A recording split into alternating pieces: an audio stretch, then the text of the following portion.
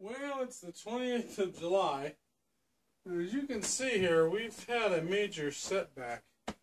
I got home from work and I was going to do a little plastic tarping, and then I noticed this. And the plastic behind it, I don't know if you can see it, I'll come up with a close-up here in a minute. This has pushed back, but the plastic is still holding. Now, what I've got to do is I'm going to take this out and try and figure out what happened. Why did it collapse? Because there's something about the way I put the dirt behind it. Maybe I got it too wet or did something with it. And I've got to correct that because see, there's nothing else showing any signs that there's something wrong. And this wall right here has got a lot of dirt behind it, just about as much as that, maybe even more. And the only other wall that has any sign at all is this one, because this little piece here is bowing out a little bit. But I attribute that to the fact that there's a joint here. So, see, there's a joint there. So maybe there's a problem there too. Maybe my theory isn't going to work, but it should. So what I've got to do is stop, pull this section out, and try to redo it. But as you can see down. Okay, let's see if we can start to unzip this wall. Move this out first. Well, let's do the top first, because the top is likely under very little pressure. So let's see. Here.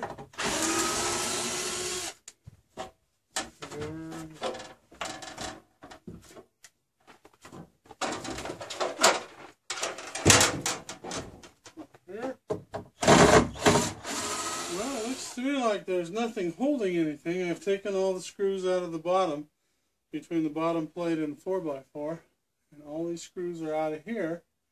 And across that top plate, I've taken that sill plate off.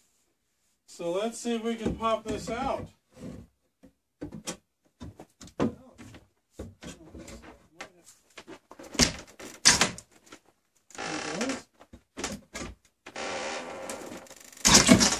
There, okay.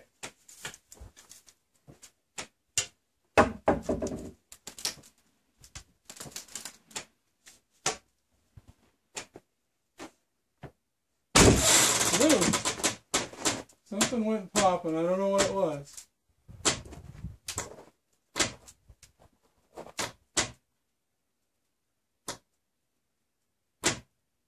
And I can hear dirt running behind something. Did you hear that creak, creak? It's over. Oh, I see what it is. Pressure on that wall. I think that wall is going to give way. It just looks like it. So, at any rate, let's finish this.